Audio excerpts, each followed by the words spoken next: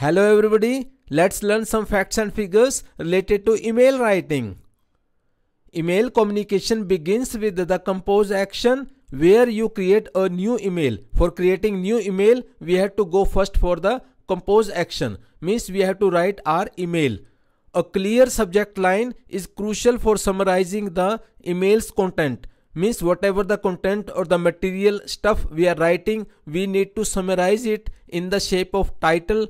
Means we have to write it in the subject line before sending our email.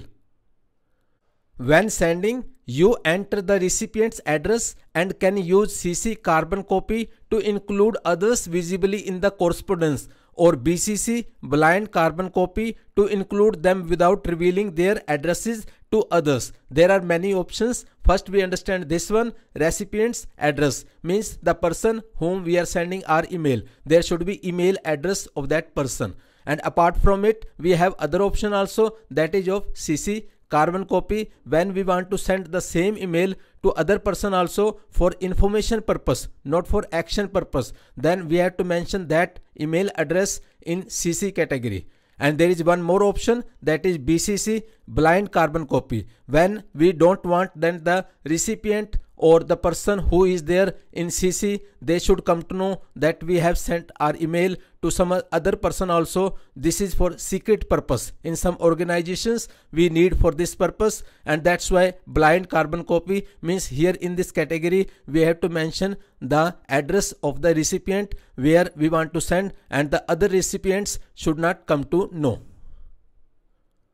You might add attachments for sharing files. There are options for the attachments. We can attach images, we can attach PDF, and there are so many options in it. Once composed, after composing our email and attaching the documents, you hit send. Then after that we have to click the button send, and then the email goes. The email lands in the recipient's inbox. Then recipients would find the email in his inbox. If it's not relevant or desired, if that person does not want or it is not relevant to him, it might be moved to the junk mail or spam folder. There are other folders also apart from inbox, that is junk mail or spam folder, where automatically emails go. Sometimes we do such settings, or sometimes automatically when the system detects that it may be from some company or maybe irrelevant, maybe spam, or it goes in the junk mail or spam folder.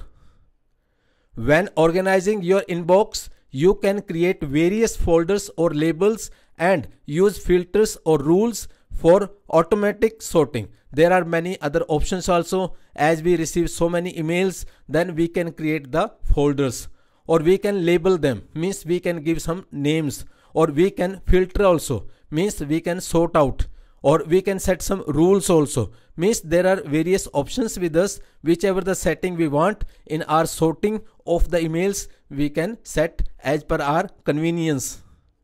Drafts are unfinished emails saved for later completion. There is a provision for drafts, and when we are not able to complete our composition, means unfinished emails, we can save them in the drafts. Or we have completed our email but we don't want to send it at the time of writing, or for future purpose we want to save it, then we can save it in the drafts. Bulk email is used for sending mass emails, often in email campaigns or newsletters. Sometimes we want to send our email to a large number of people, and we say bulk email for some campaigns or for some newsletters, and for such purposes we have to create one group that is known as bulk email. Altogether many emails can be sent from one person at the same time. Phishing is a deceptive practice to watch out for, where scammers attempt to acquire sensitive information through emails. Phishing is a type of cheating, deceiving, deceptive practice where the scammers, means who want to commit the fraud, they are on the watch out for attempting to acquire sensitive information through emails.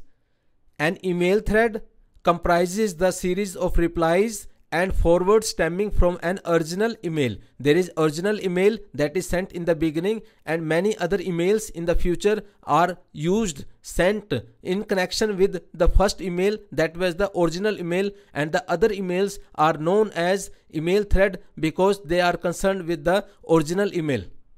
Managing your email often involves regular inbox rules for efficiency and auto reply settings. For times you are not available, like an out of office reply, there are many inbox rules also, as we can set it for auto reply for efficiency, and we can set it in the situation when we are not available or we are out of office. Lastly, read receipts can be requested to confirm that the recipient has opened your email. When we want to confirm that the recipient has seen or opened our email, we can request for receipts. There is a provision for read receipts. Each of these elements play a role in effective and secure email communication. These are the elements that we have studied now. They play a very important role for effective and secure email communication. Thank you.